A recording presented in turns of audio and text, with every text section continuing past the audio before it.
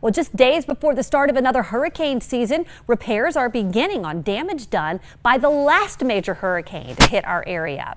Hurricane Sally heavily damaged the boardwalk, foundations, and utility lines at Perdido Pass Seawall Park in Orange Beach.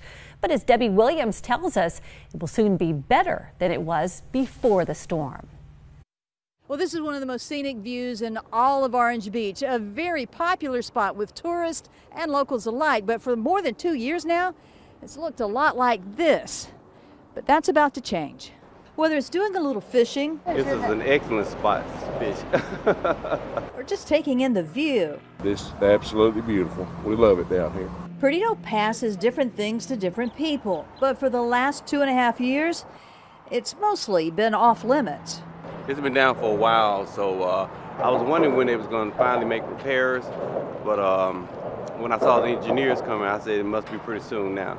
Starting this week, the nearly $700,000 three-phase rebuild of the park begins, repairing damage caused by Hurricane Sally and making improvements to the foundations, boardwalk, and improve the park area. I think it's about time. The west side of the park will be fenced off during the work, but as each phase of the project is completed, it will reopen to the public. I wish that they had done this like in the fall of the year rather than right now at the beginning of summer, you know, because it's going to knock some people out of some enjoyment coming here. But once the broken concrete is repaired, the boardwalk replaced, the park, which has been dubbed the gateway to Orange Beach, will once again be worthy of that name.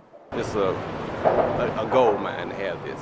Making those repairs won't come without a little bit of pain. It will take up to 6 months for this job to be finished.